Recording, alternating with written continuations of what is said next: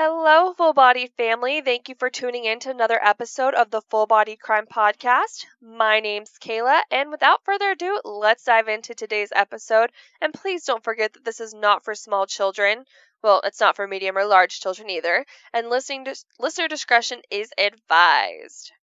So in today's episode, we'll be covering another serial killer named John Joubert. I did see an article where he was named the schoolboy killer, but I only saw that in one, so I'm not positive if this was actually his nickname or not, but let's get into it.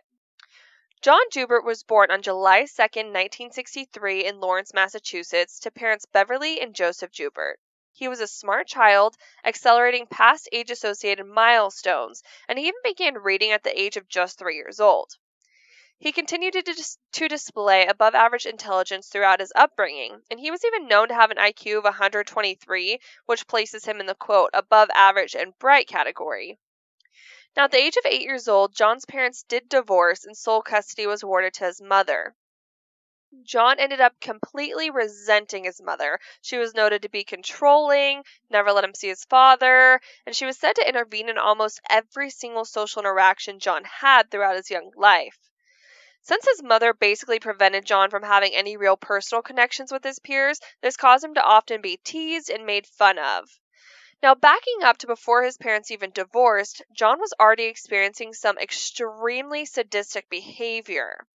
Even at the young age of just 6 years old, research states that he had sexual fantasies that discussed murdering and cannibalizing his babysitter.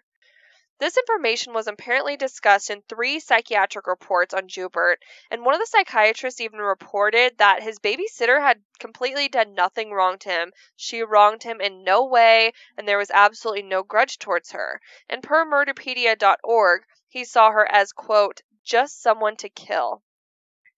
By his preteen years, his thoughts developed from vicious sexual fantasies to random crimes which included strangling and stabbing young women and children.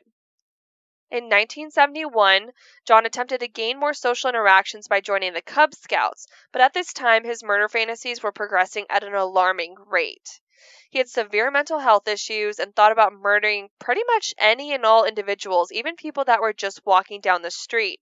He thought about, quote, tying and gagging those who resisted him, and he found pleasure in these terrible thoughts. By 1974, John's mother moved them out of Massachusetts and to Portland, Maine, where he settled in the small neighborhood of Oakdale. John continued to be socially awkward and have no established relationship with his peers, and by the age of 12, he admitted to also having homosexual tendencies, which made him even more susceptible to being bullied in that time. 1 year later, at the age of 13, John's aggressive behavior significantly escalated, and he stabbed a girl with a pencil and became sexually aroused when she cried in pain. The very next day, he thought and acted on a new plan, where he used a razor blade to cut a young girl as he rode his bike past her. He continued to be a really troubled child and would constantly bully others both mentally and physically. On January 24th of 1980, a 27-year-old female named Vicky Goff was stabbed while walking home from her creative writing class at a nearby university. She explained the event as she saw a young man walk by and they even exchanged hellos. Everything seemed normal. Then moments later, she felt someone come behind her and cover her mouth. She felt what she described as a punch in her side and fell to the ground, and the young man ran away. When she was able to process what happened, Vicky discovered that she had actually been stabbed. The stab wound punctured her kidney, and she had to be surgically treated at the Maine Medical Center and required a 1-week hospital admission. So Vicky's attack occurred on January 24th, and exactly 2 months to the exact date, on March 24th, Joubert attacked again. This time it was a 9-year-old boy named Michael Whitman who was walking down the road when a young man on his bike cut his throat with an X-Acto knife. Luckily, this wound didn't reach his critical veins and arteries located in the neck, and he was able to make it home, but his wound ended up being 2 inches in length and required 12 stitches.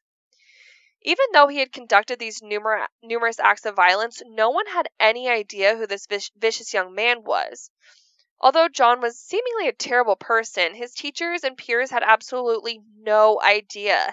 His Spanish teacher said that he was a great student, even doing well in his honors courses.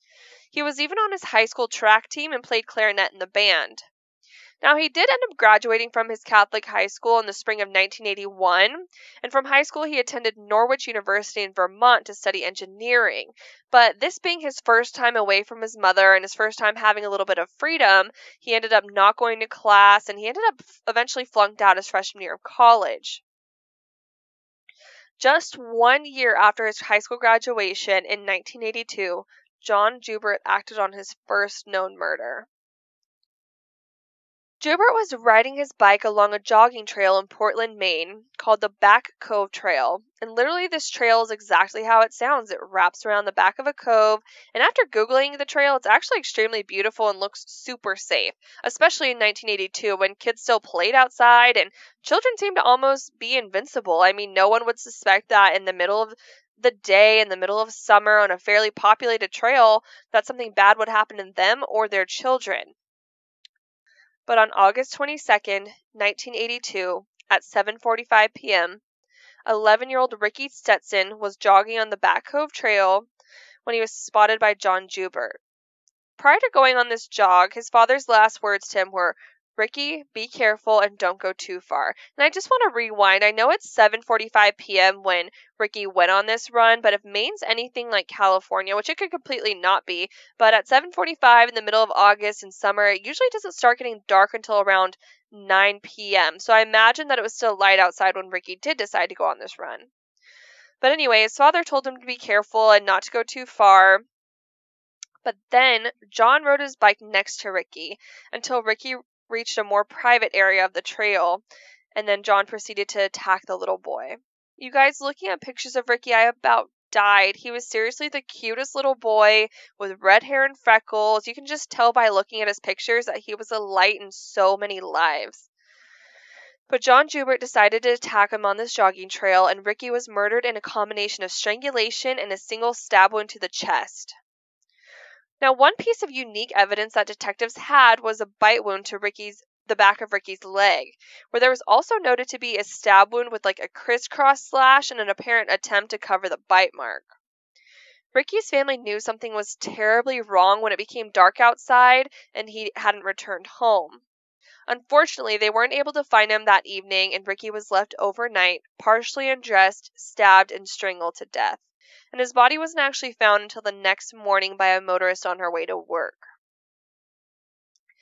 There were several people who identified a man fitting John's description as being on the trail that day and actually being seen near Ricky, but they didn't know who this man was or his name, so there was basically nothing investigators had to go off of.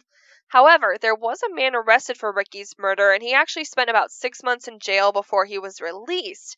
And this man was cleared after investigators realized the bite marks on Ricky's body didn't match the suspect's dental map. So he was released, and Ricky's case went cold. After Ricky's murder, John enlisted into the military and moved to Nebraska, where he served time in the Air Force. Now, people in Nebraska had no idea that this murderer was in their state or neighborhoods, but this would all change on the early morning of September 18th, 1983. In Bellevue, Nebraska, another adorable young man named Danny Joe Eberly was in the beginning stages of his early morning newspaper route when he disappeared. Danny Joe was just 13 years old and had a 70-stop paper route. And after he didn't return home, Danny's parents knew that something was wrong and they became concerned and went to look for him. And they had found his bike along with all the other newspapers sitting in front of the fourth stop of his paper route. At this scene, there was absolutely no signs of a struggle, and Danny Joe's family and law enforcement officials had absolutely nothing to go off of, other than the fact that Danny simply vanished.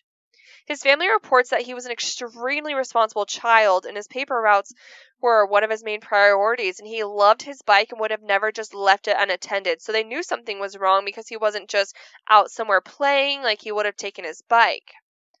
The one piece of information investigators had was provided by Danny Joe's brother, who also delivered papers, and he said that for a few days leading up to Danny's disappearance, he was actually being followed by a white male in a tan van. but otherwise there was no information on this man, the van, or where in the world Danny Joe was. 3 days after his disappearance, the Wahoo police conducted a mass search for Danny. Within 30 minutes of the search, Danny Joe Eberle's body was found covered in an area with high grass that was sitting alongside a gravel road. His body was discovered about 6 kilometers or 4 miles away from where his bike was.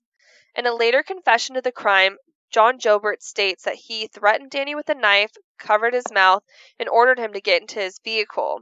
He then drove Danny to the gravel road where he stripped him down into his underwear, covered his mouth with surgical tape, tied him up, and brutally tortured Danny Joe before stabbing him over 9 times, which eventually led to his death. When his body was examined, investigators also discovered that his throat was cut, and similar to Ricky's case, he also had a distinctive bite mark to his body. In John Joubert's confession, he states, quote, "I pulled out the knife and he said, 'Please don't kill me.' He then struggled a little bit, but I stabbed him in the back. When I had done that, he told me if I would just take him to the hospital, he wouldn't say anything. I didn't believe him, so I stabbed him again, a couple of times." Investigators had no idea where to begin to find Danny Joe's killer. Their evidence was minimal, and they really had nowhere to go, and there was only the distinct bite mark and rope used to tie Danny's hands and feet. Now, this was a different rope that was white on the outside but multicolored on the inside, so that they did feel that this rope was fairly unique and a sufficient piece of evidence.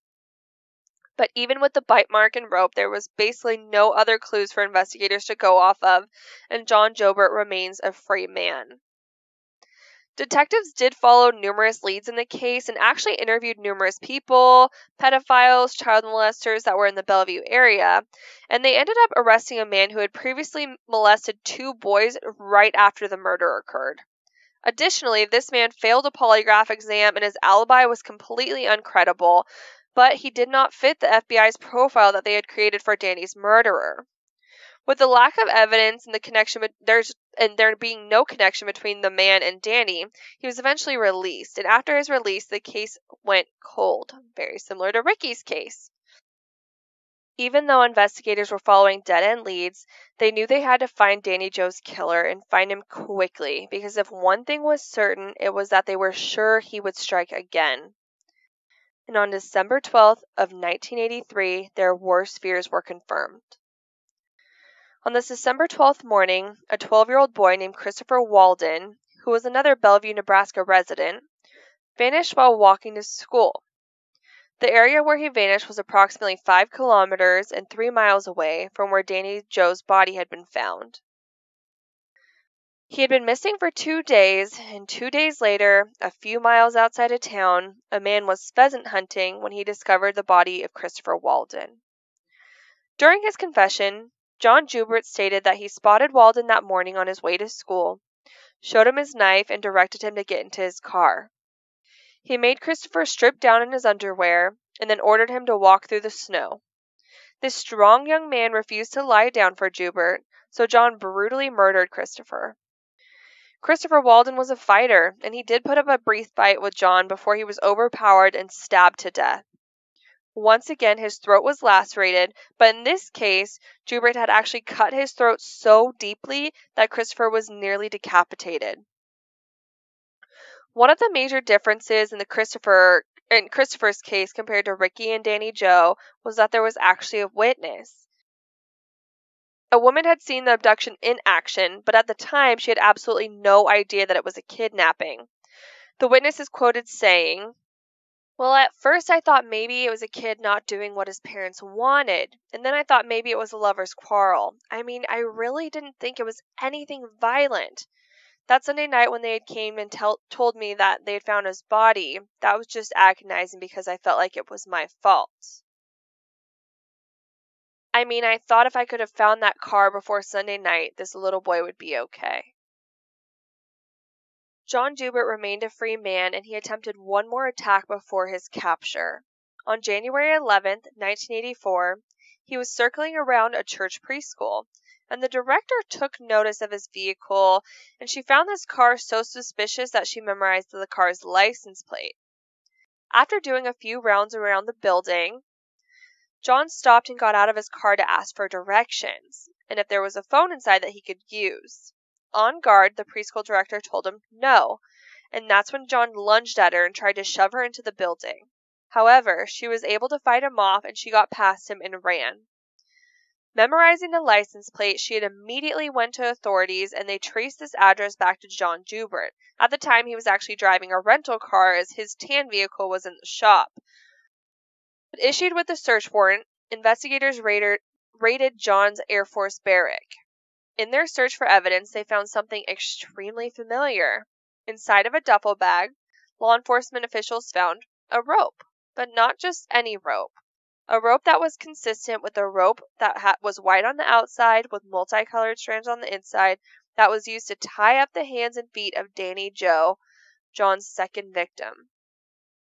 With this evidence, they questioned John Joubert about the recent murders, and he confessed to murdering the two innocent children, Danny Joe Eberly and Christopher Walden. He later would confess to Ricky's crime as well, and Ricky Stetson's family ended up being relieved that Joubert was arrested in Nebraska rather than Maine, because then he could receive capital punishment, where Maine does not have that system implemented.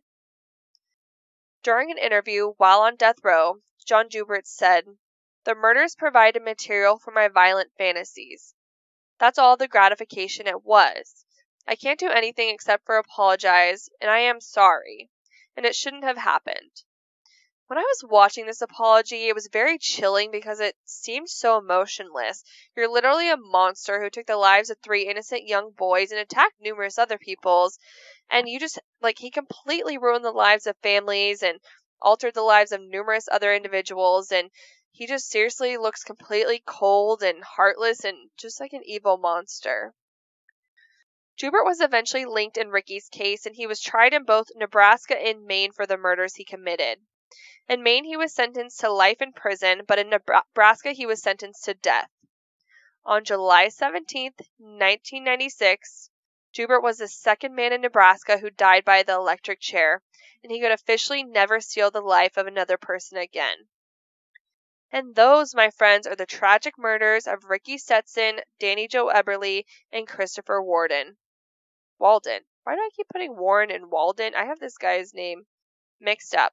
Christopher Walden. I hope you guys enjoyed this episode and enjoyed all the episodes thus far.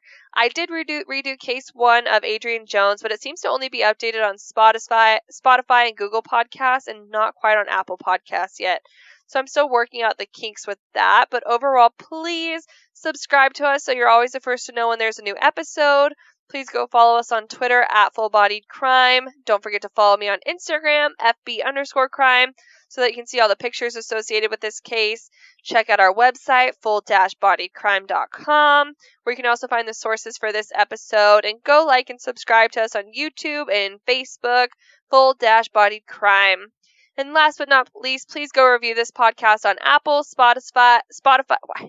What is with my verbiage right now? Spotify or Google Podcasts. Your feedback is extremely important to me, and I appreciate every single listener. And, y'all.